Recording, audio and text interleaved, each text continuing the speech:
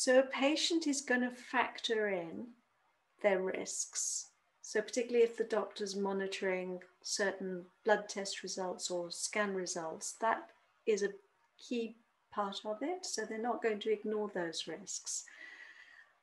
So they're going to be monitoring, so they're going to be questioning which or the value of a treatment all round. So for example, for a patient who's on a treatment that may stop them from going downhill, supposing they've got cancer, and the treatment says, yes, this treatment is going to shrink that cancer, it could get rid of it, that person still knows the risks, both of the treatment and of the fact that it's not going to cure it forever or it could come back.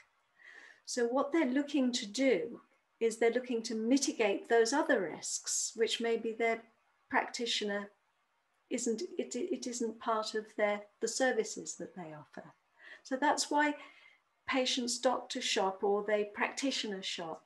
They're trying to find someone who can mitigate these other risks or improve the odds of their outcomes. So what we're looking at is for those patients is they want to get into the top group that did the best. Now from a specialist point of view, it may be, well, these are your odds, like a betting on the horses, let's say. So it's just an odds ratio.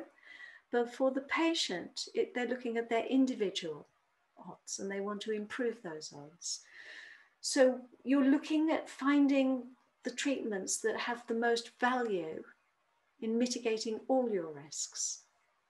So with this model, you can check off treatments against those key reference points that I was talking about earlier, which is maybe to do with your symptoms or just your goals, but it can also be to getting into that survival or into a place where I want to stay in remission for as long as possible.